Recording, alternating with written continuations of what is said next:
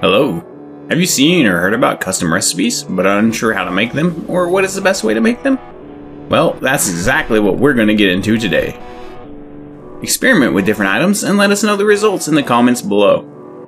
What you will need to make recipes is a note and cooking pot, along with the ingredients. This is just to create the recipe blueprint. Once you have these, you can put the blank note into the cooking pot along with the desired ingredients, hit make recipe, then color and name it, and decide if it's food or drink. To use the blueprint, simply stick it in a cooking pot with the ingredients and turn it on. Use the industrial cooker for faster production. Now, the more of one type of ingredient you add, the more benefit the blueprint will give. Of course, the more you add, the harder it is to farm for massive amounts of the ingredient. To reduce the amount of ingredients you need while increasing the given stat, you can create and level a character specifically with the crafting levels. You could mind wipe to level crafting, but then you have to wait 24 hours to mind wipe back. It is usually best to just level a second character, mind wipe, and put crafting levels into it, then store the character and upload until needed. Now that you know how to make custom recipe blueprints, what are the ingredients needed? Well, if you want to improve health along with food, then you'll want to use meat. Cooked meat works the best, but with a higher level crafter, raw would be just fine and save you some time.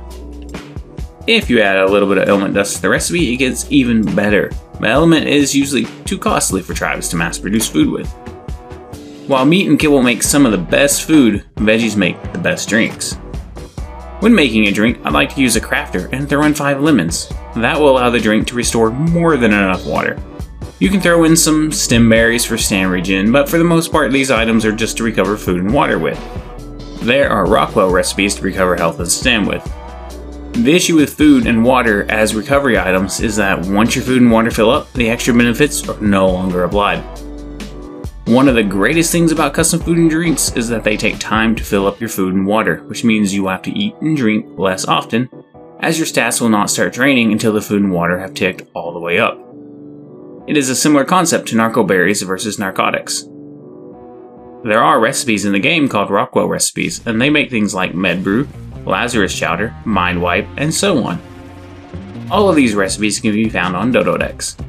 If you would like a video on them, let me know in the comments below.